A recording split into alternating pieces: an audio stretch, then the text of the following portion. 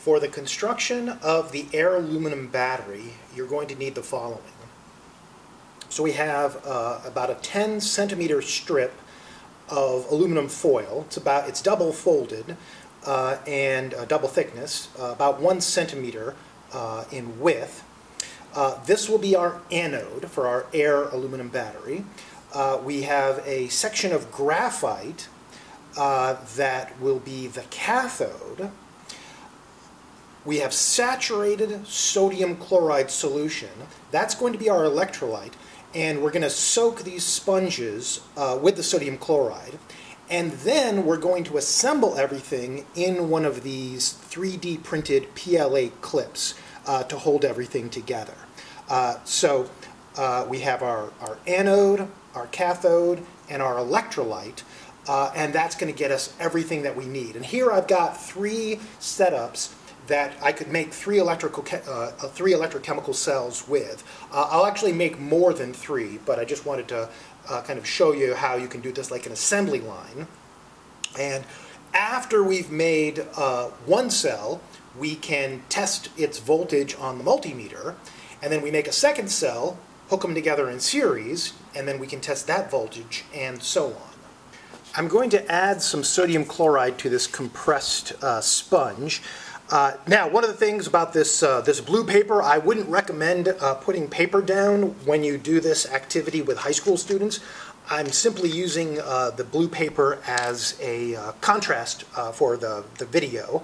I'm putting the paper towel down to hopefully minimize making a mess. So all I'm doing is I'm taking some of my saturated sodium chloride solution and adding it to a sponge. And of course, this compressed sponge is now, it's going to start to grow.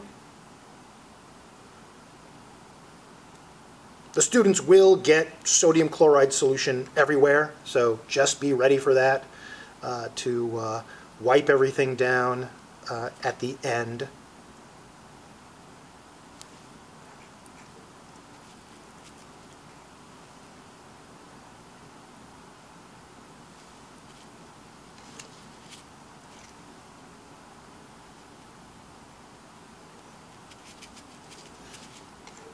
And just a little bit more. Okay, so my sponge is damp and should be sufficient. I can always add a little bit more sodium chloride to it. To assemble my battery, I just put the sponge in like this, take the graphite, place it on one side, take the aluminum foil, and basically seat it in here on the opposite side. Okay. It doesn't have to be perfectly symmetrical. In fact, you want the ends of the graphite and aluminum sticking out. And so now I have my first electrochemical cell. So we have the anode, the aluminum. Our electrolyte media is the sponge. The sodium chloride is the electrolyte. And then we have our graphite over on the opposite side. And so now we can start testing voltage.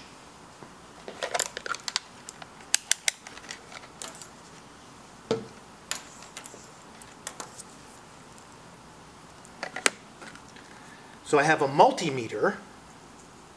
So I set that voltage setting to 20.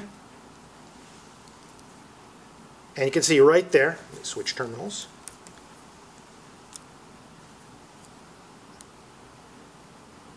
I'm producing 0.89 volts. And I can add a little bit more sodium chloride, and that might improve the voltage, but you should get the idea that now we have a working battery.